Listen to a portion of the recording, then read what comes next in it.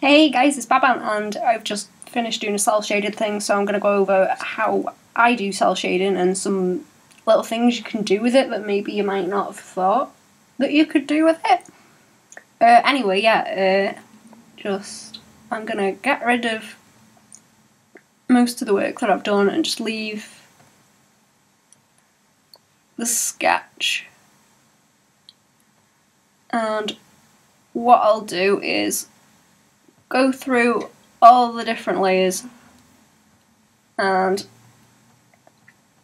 how I've used them. Now it'd be a lot easier if I'd actually named all the layers right, but it's fine, we'll work with it. So yeah, sketchy sketch, clean it up, obviously do the lines, flats, any details, optional edge around everything, which I explain how to do in another video in Manga Studio. I'll put a link to that at the end. And the actual cell shading, which is what I'm going to talk about.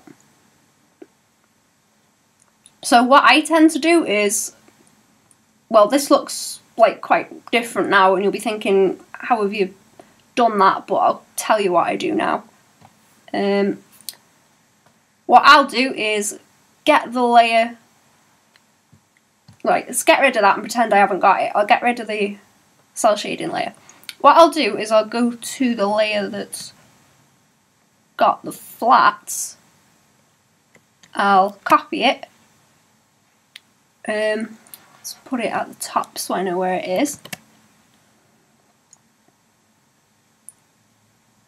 And then, whichever mode you want to set it to, it's quite useful to use these for cell shading, because if you go and pick every colour and, fill it in separately, it's just going to be a hassle. So we want to go and pick one of these, and the one that I used was Hard Light. Now it looks messy because it's the same colour as the flats. So what we want to do is, there's a little button, not sure if it's on the screen, let me pull it out. There's a little button over to the side here with a little lock and a little checkerboard, and that is called the transparency lock, I think. And if you click that, but I'll show you without it first. Without it, everything will go wherever. If you click the transparency lock on, it stays within the boundaries of where there is something, and where it's transparent, it won't touch. So what we've done by copying the flats layer is get the big chunk, the big shape of everything, so that we don't have to try and replicate it again. It's just to keep the shape of it, because what we're going to do now is pick a different colour, go for a dark red, make my brush huge, and I can just go and fill everything in really easily.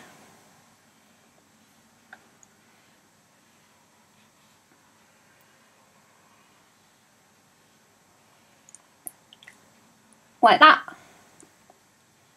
There we go. And you can change the opacity of it so it's not as strong. Now let's compare that to the finished one. Now you can see on this is all on the same layer, the overlay. Well, Hard Light overlay thing. You can see the top bit is blue, but the bottom bit is red. And this is another thing to do with transparency lock, and something that you can do. So what I'm going to do, say I want, let's try and replicate it as the finished one that I've done.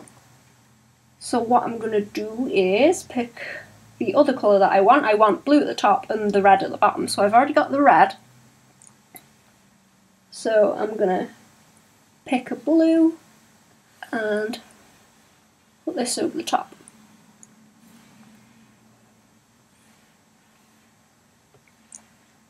There we go. So now I've got red at the bottom and blue at the top, and now I'm just going to soften this middle bit out a bit. Doing that, and it's useful with this to put little swatches at the top on a different layer or something, so you know which colours you're choosing, but you can just putting it back to normal and changing it, and you can always go and do this to see what the gradient looks like a bit easier. And you know, just mess with it as much as you want. This is something that I use quite a lot because when everything's shaded with the cell shading in just one colour, it tends to look a bit boring. And it, you know, you can have like changes in lighting in certain parts, and it looks a bit more interesting and gives it a bit more of a range of colours. Okay, so we've got that now, and put in these other little bits that I added in.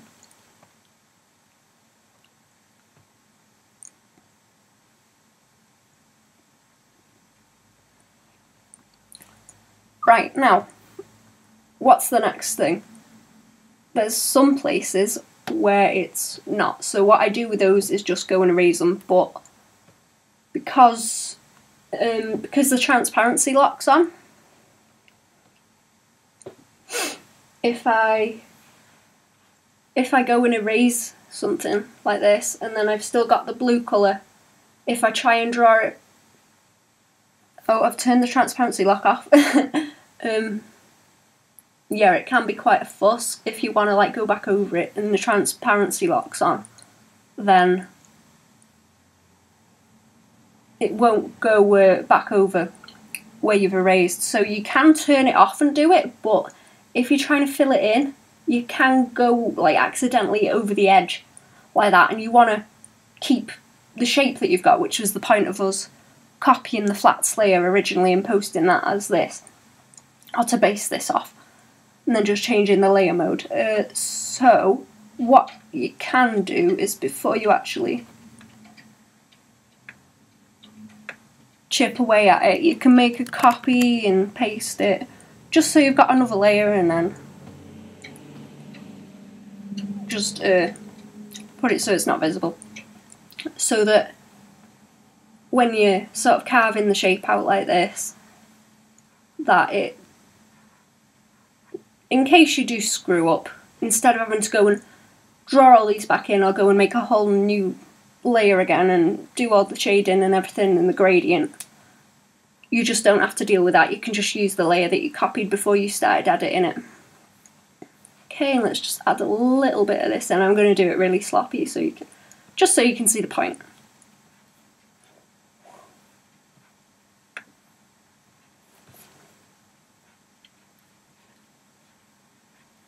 And sometimes I do one of these really quick, just to figure out where I want all the shading and how I want it to look, and if it looks good, like quite choppy.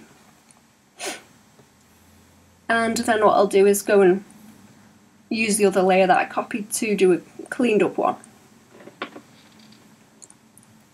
This is just to figure out the lighting and shapes if I'm not completely sure of it and don't want to go into it straight away. Okay, so what's the next thing? Right.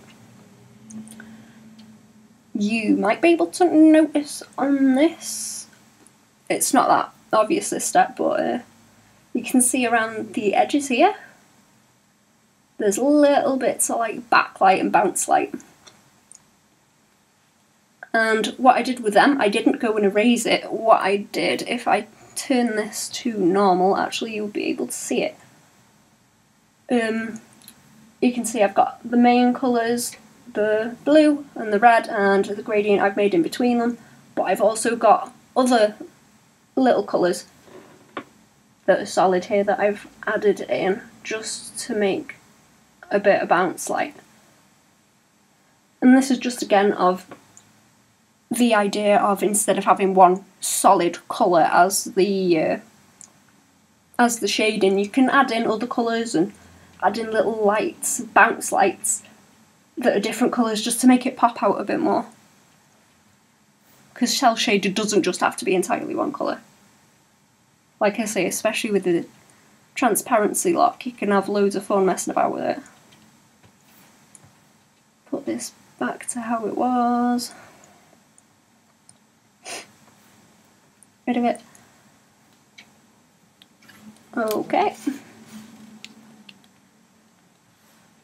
Right, now what I did is I just went and picked some colours and, you know, tested them out on it. That's a bit bright. That's a bit better, that's not too bad. And, you know, just paint them on. And you can do this with like any colour. Just get a little bit of different coloured bounce light and it looks nice. It's just easy little things that improve the look of cel shaded stuff.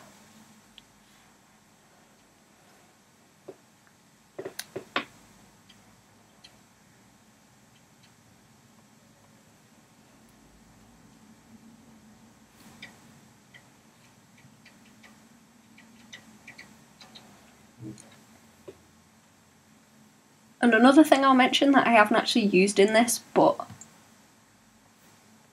I'll show you it on the original layer. What I'll do on some things, this one's a bit more choppy, but that's intentional, but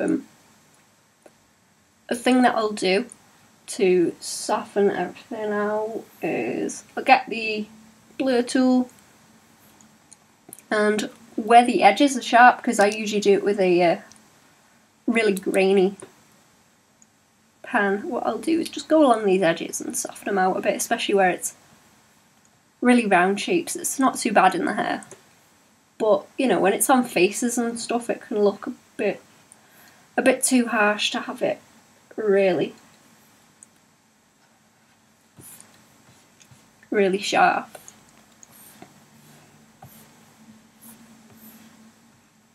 Like in some places, like this bit, this is okay, but here where it's one big curve, that could do softening up.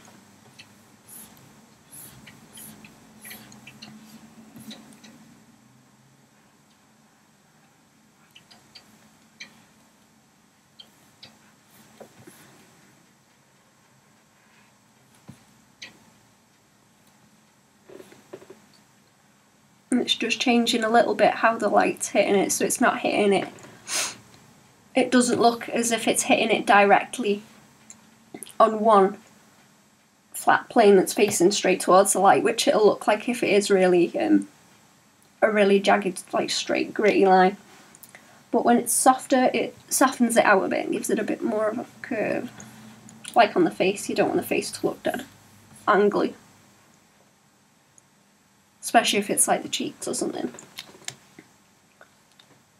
Yeah, there we go, that's how I do cel shading pretty easily. And actually one thing more that I'll mention, I knew I wanted dark cel shading on this, so to make it look even darker, what I started with was really pastel-y colours, and then I put darker colours over them, and it really increases the contrast, because especially when you have these dark colours over it, it makes everything darker. And then when you erase it, the contrast of having the pastel colours as the lights, as the highlights, so where the light's hitting it, it really makes it pop a lot more with the contrast. Yeah, anyway, that's how I do cel shading. I hope that helped. I'll put links to my stuff in the description. I'll put a few more links up for videos. And yeah, thanks for watching, bye!